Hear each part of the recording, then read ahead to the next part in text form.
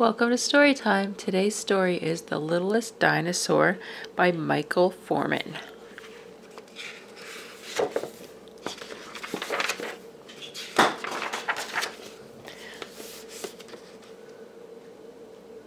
Long, long ago, when the world was young and everything was new, a mother dinosaur sat proudly on her eggs.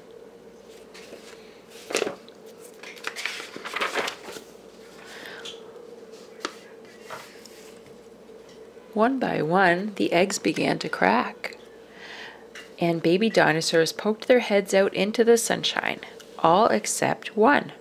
The mother worried and fussed about it and kept it warm and sang songs to it, but still the egg did not crack. The neighbors came by with help and advice. "Make it warmer," they said.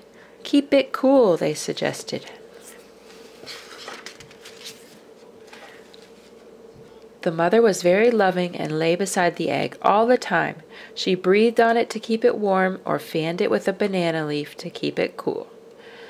But still the egg didn't crack. The father dinosaur wanted to break the egg open, but the mother said, "No, it will happen when the baby is ready, not before."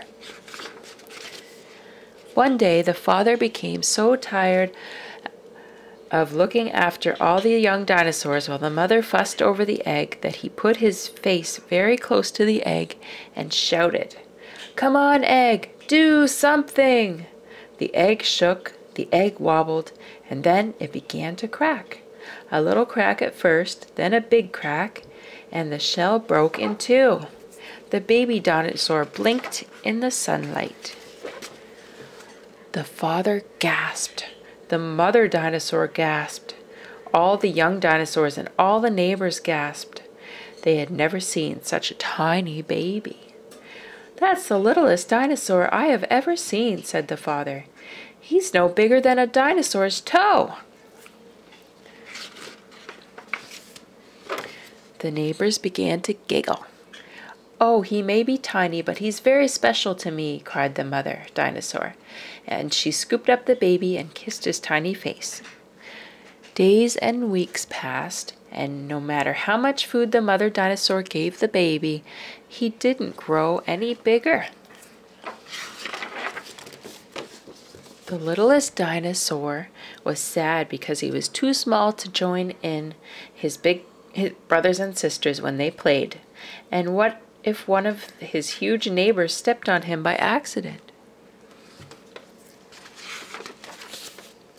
The only place the littlest dinosaur felt safe was high on a hill.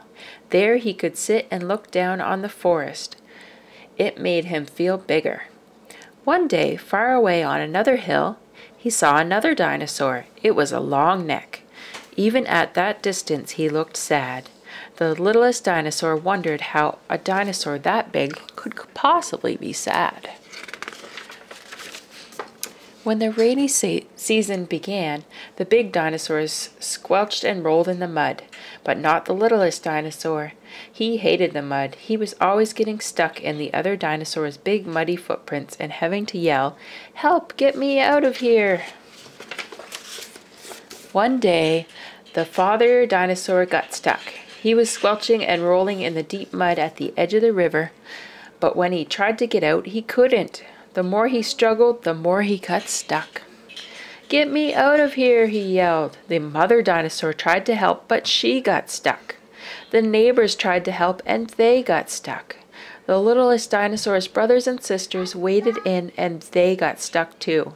"Get us out of here," they all yelled.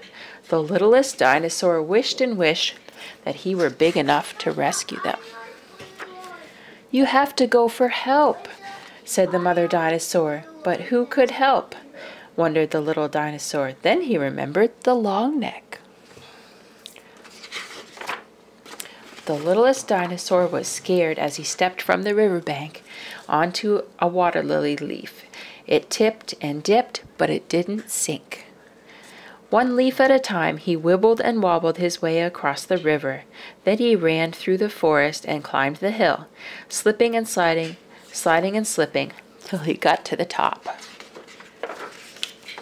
There was the long neck. He looked down at the littlest dinosaur. "Help me, please," the littlest dinosaur cried. "My family is stuck in the river and the water is rising." The long neck picked him up and with great long strides was soon down the hill, through the forest, and at the river bank. He stretched his neck across the river and began pulling out the sinking dinosaurs until one by one they were all safe on the shore. "Thank you," the father dinosaur shouted as he waved to the long neck. "And as for you," he said, picking up the littlest dinosaur, "you may be the size of a bug, but you're as brave as a dinosaur 100 times your size." And he kissed him on his tiny nose. When the rain stopped and the river was not so wide, the littlest dinosaur went to visit the long neck. Again, he no longer looked so sad. "I thought I was too big and clumsy to do anything useful," he said, "but now I know that's not true." "And I thought I was too small to do anything at all," laughed the littlest dinosaur. They sat together on the hill, the biggest and the littlest, and now the greatest of friends. That's it for story time today. I hope you enjoy my reading.